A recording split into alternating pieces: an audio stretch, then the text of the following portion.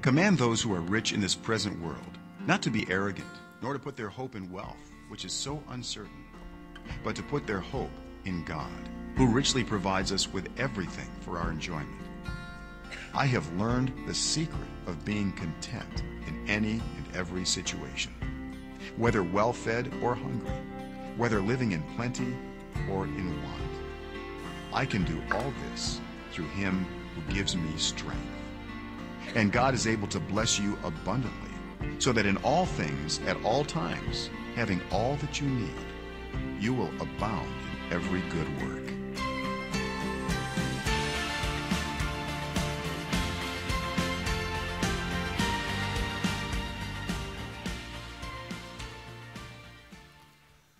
Welcome to week 3, last week of our series entitled Give, Save, Live. As we unpack our section of scripture for today from 1 Timothy, to get us thinking about it, I have a question for you. If you were to describe the kind of money manager that you are with a term, with a title, which one of the following would it be? How many of you, by a show of hands, would describe yourself as a saver? Your money management style is you're more inclined to save in your life. Okay, we got a couple savers here. All right. How many of you would describe yourself as spenders? When it's between saving and spending, which one is you? Waiting for my family's hands to be shown over here. Don't judge. We love each other, so we can put our hands up. Saver or spender? When I do pre-marriage counseling, it's one of the lists of qualities that I have future husbands and wives go through. And let me tell you, it's always interesting when they identify themselves one way and they identify the person they're marrying the other way. Because when you put a saver and a spender together, there's some work that's going to have to be done in order for you to get on the same page. Money management styles are different. Being a saver or a spender isn't right or wrong in and of itself. But that's kind of the what that describes our money management style. But there's more behind it. Why might you be more inclined to be a spender when it comes to managing your money? And why are some of you more willing to be inclined to saving? There's probably a filter or a funnel, a lens through which you view life. There's a why behind the what of your money management style. And maybe to help you understand that today as we get into really unpacking and understanding the importance of week 3, the live part, how we use the resources that are left, how we view the rest of what God has given to us after we've first given and then saved. That might help us understand why we tilt one way or another and maybe help us identify the issue in play. So perhaps a few hashtags might help you figure out the why behind the what of your money management style. Are you hashtag FOMO when it comes to your money management? Anyone know what that means? In the first service, they're like hashtags. Don't know what that is. Fear of missing out. When you manage your money, are there times when you view your money through the filter and funnel of spending in a certain way because you're afraid of missing out on something? Maybe you're a saver who fears on missing out of a long retirement with a place down south, and so you pack it away and you pack it away and you pack it away. What is it that maybe drives you? Is it a fear of missing out when it comes to how you manage your money? Maybe you're the next one. Maybe you're YOLO. You might know that one. You only live once. So you look at your resources, you manage your money, and you're like, hey, we only live once, so we need to spend. And we need to enjoy, and we need to live it up, and you only live once. Or maybe over the course of this series, if you've been here all the weeks, you started to buy into this idea that we've been selling, that God in His Word lays out a different money management style, that it's called Give, Save, Live. Maybe you're not sold on it yet. Maybe you're uncertain about all that it means. Maybe there's a little trepidation still inside of you that is concerned, but just maybe God has something different that should be the filter and the funnel through which we view our resources and the way we manage our money. And if you've been here the 3 weeks, you heard how we talked about give, then save, and today live. And this is really important because I believe that this last piece is oftentimes the one that can make or break people in this life and can also impact people for eternity. It's really the issue that we need to get it right. That if fear of missing out or you only live once is more of the funnel that you view money management through, you might be in danger of the issue. The Apostle Paul describes the issue in these words from 1 Timothy chapter 6. If we truly want to live and understand how God wants us to use our resources as we live in a godly way, we need to understand the issue in play. Those who want to get rich, when you hear little kids interviewed about what they want to be when they get old, and when you hear people in high school say, well, what's your goals? A lot of times it's to get more money, to get rich, right? Those who want to get rich fall into temptation and a trap and into many foolish and harmful desires that plunge people into ruin and destruction. For the love of money is a root of all kinds of evil. Now, before we go on and see how that plays out, one of the things that you need to understand, the Apostle Paul and the Bible don't say money is a bad thing. They don't say having money is a sinful thing. No, it's not about money. It's about the person whose hands it's in. It's the love of money. It's when we take a good thing and it becomes a first thing. And God wants us to understand that if we invert the order, if we don't manage our money in the way that God would have us manage it, give, save, and then live, if we invert it and live comes first, and we fear of missing out, or we think we only live once, so we got to have more and get more by any means necessary, then we're endangering our spiritual life. And it digs a root. If you were here a few months ago when we launched our Mission Vision series, what we as a church believe is vital for each member of our church and for a child of God is to plant roots in 5 key areas of our spiritual life, to be grounded so that when the storms of life blow, we don't get knocked over. One of them was give, right? How do we use our resources in a godly way? How do we give of our time in a godly way? And we want this root planted deep. But when we invert the order and we live first before we give, when we're driven by the desire for more, here's what can happen. Some people, eager for money, have wandered from the faith and pierced themselves with many griefs. When the root that is planted is a love for money, the roots that then are grown produce fruit that we don't want. And see, here's the issue that is in front of us today. When you live before you give, if you invert the order, whether it's because you fear of missing out or you only live once or whatever else is driving that behavior, you want to keep up with the Joneses, you might plant the wrong root. And that wrong root will produce rotten fruit. Spiritually rotten fruit. And it might actually produce fruit that is corrupt and leads to ruin. You see, this is why it matters to have the right money management style. This is why in this series we want a completely different look at how God would have us manage our resources, to give generously and give first, then to save because Jesus saves, and then to live. And who of us hasn't fallen prey to this, right? You can look back at your life and you can probably see a time when you made a money decision where you inverted the order. Or maybe the desire for something that you thought you needed, you'd fear of missing out on something, made it so that you had a financial decision that probably wasn't the best one for you. I was thinking about this past week. My wife and I, when we lived in Illinois, we had this black Hyundai car that we had bought, I think, before we had gotten married. And then I don't know why it was that we thought this was a wise decision, but we bought a little red Bug, a Beetle. That seemed like a really cool car for a pastor to drive around in Champaign-Urbana. And then we had kids. And once you have kids, you got to upgrade. You got to have a little more room. And it was all the rage to have an SUV in the day. So we got an SUV, and that was a pretty pricey decision with a household that was built off of one salary. And then our daughter went to kindergarten class, and Holly said, we might miss out on all the things that come with our kids being in school. We're going to have to drive other kids around, and I know we're only 2 years into that 5-year contract, but let's trade that car in, and let's get a minivan, because we need a minivan now, and let's just add that onto the bill. Like we were paying an exorbitant amount for a minivan.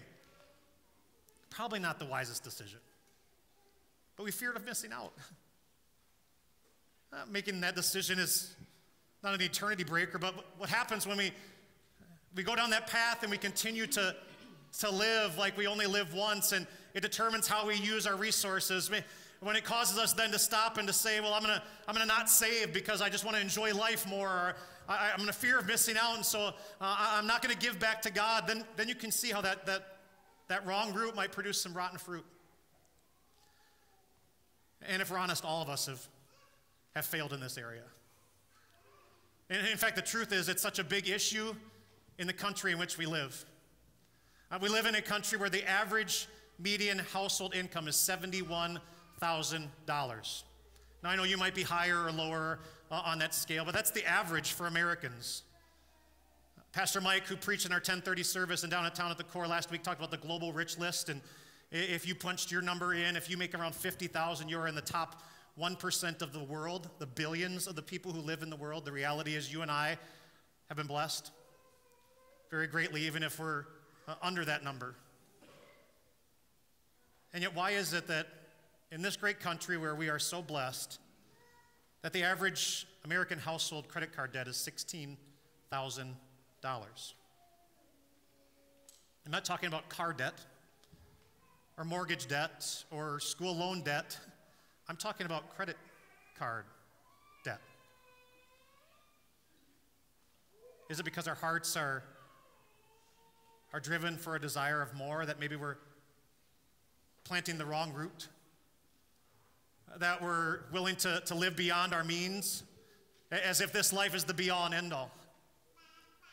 I would have to tell you that it's an issue in each and every one of our lives. It's an issue in our world today, and our God wants us to get it right. He doesn't want that issue to become the reality of our eternity, and He wants us to understand something.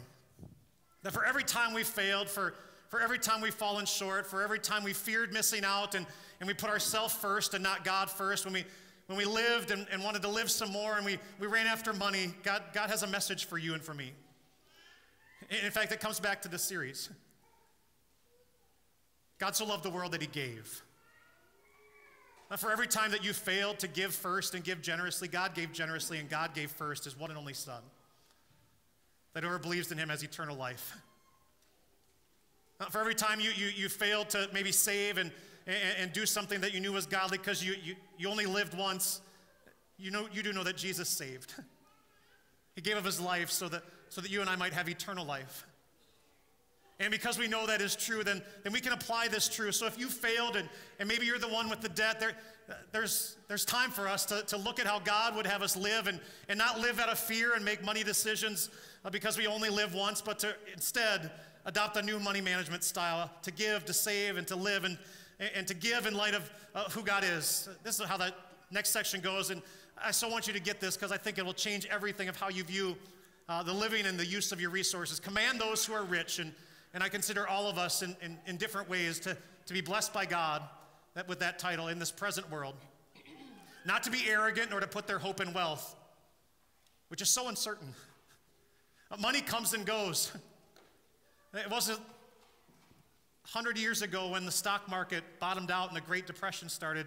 You might have the greatest 401k and a retirement plan like no one else, and you might be thinking at age 60 you're going to get out of the rat race and enjoy the good life, but you know what? Tomorrow might be the day it tanks. It might all disappear. And you might have a great job right now and things might be going well, but your plant might close and things might get difficult. If your hope is in wealth, if your hope is in riches, God says it's uncertain. It's not guaranteed to be here tomorrow, but there is something certain. Put your hope in God.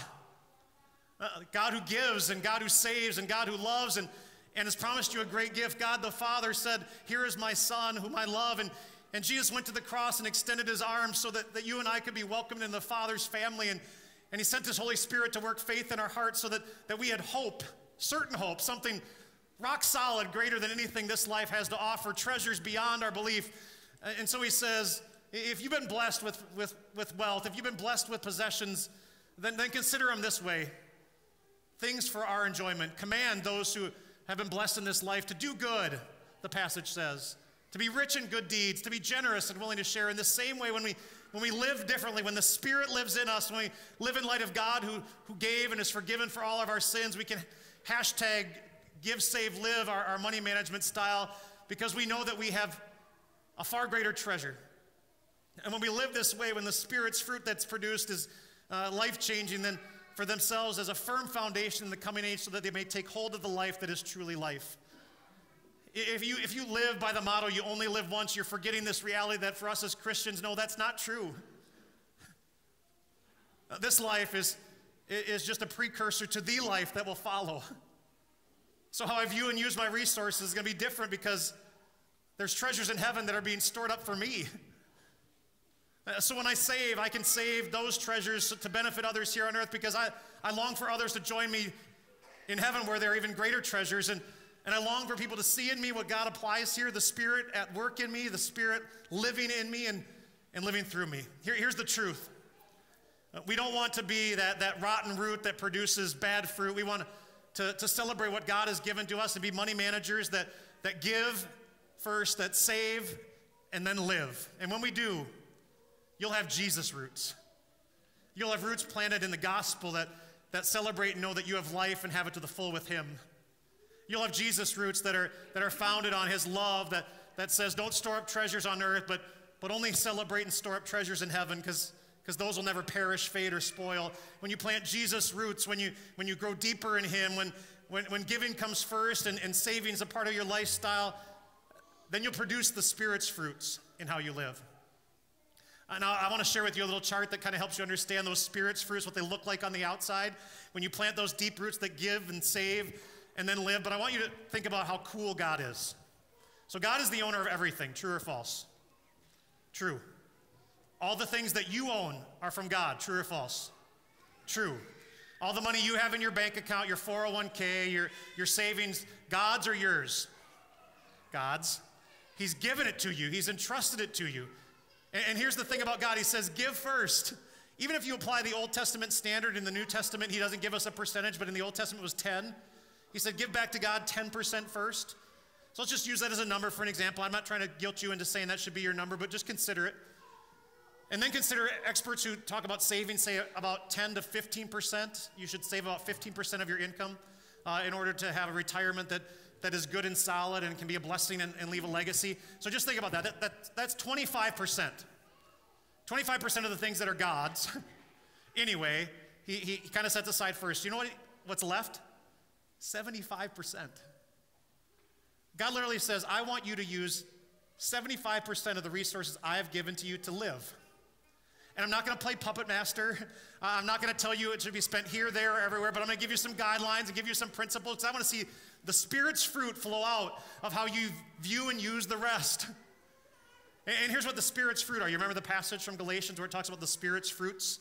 So we plant Jesus roots that love and know God because we're first loved by God. The fruit of the Spirit is love, joy, peace, forbearance is patience. So if you're making note, patience. Kindness, goodness, faithfulness, gentleness, and self-control. Against such things there is no law. God says literally the fruit of the Spirit has no speed limit.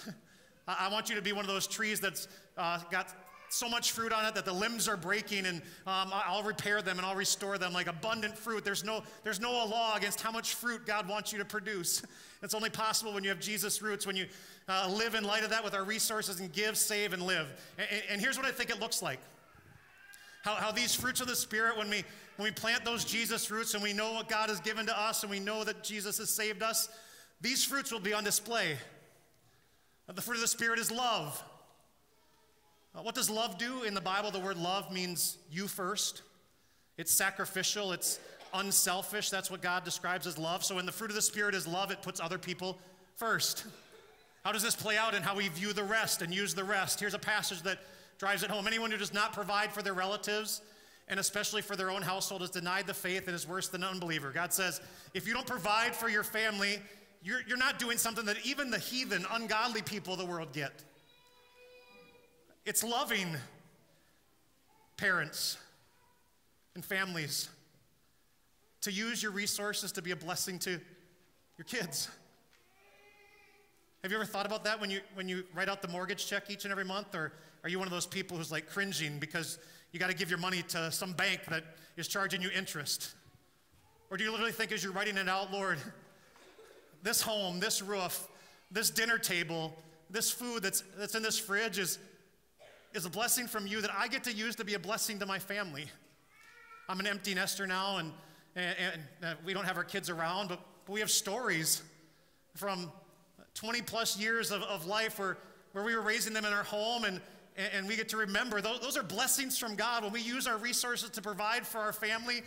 Don't be the person who cringes when your kid grows 3 inches because you got to buy him new pants. Instead, say, thank you, God, for giving me money to provide for my family. Those are good things. God gives us the resources so that we can love and provide with what's left. That 75% is to be used to provide for those others in your life with what's left. Thank God for it and use it that way. Then there's joy. Here's a passage that I love from the book of Ecclesiastes. This is what I've observed, that it's appropriate for a person to eat and to drink and to find satisfaction in their labor under the sun, because God's only given us a few days of life, for this is their lot. Moreover, when God gives someone wealth and possessions and the ability to enjoy them, to accept their lot and be happy in their toil, to enjoy them is a gift of God. And they seldom reflect on the days of their life because God keeps them occupied with gladness. And when you give, save, and live, the Spirit's fruits that come out are joy, that you get to enjoy what's left. When you enjoy what's left, it allows you to enjoy a good steak and not feel guilty. It allows you to have a feast like we're going to have on Thanksgiving. And trust me, if you're coming to my house, you're going to see deep-fried turkey and cheesy potatoes and green bean casserole and this amazing, crazy stuffing that my mom used to make that I could eat the whole batch of, and it probably would be like 10,000 calories. Oh, I'm going to enjoy a lot of that. It's not wrong. Those are good things from God. Don't overindulge. Don't get yourself sick. But to enjoy the food is a good thing. Maybe your thing is you got a vacation home up north and you've used your resources well and you love the woods. Find joy in going. Maybe your thing is hunting and you're off this weekend and you're listening to the podcast. You can say, God, this is so great that you've blessed me with all these resources that I get to choose to do this.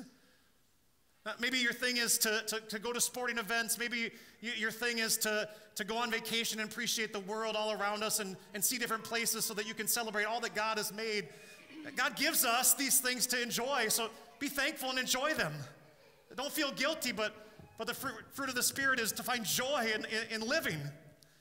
And patience. You heard that expressed in those words.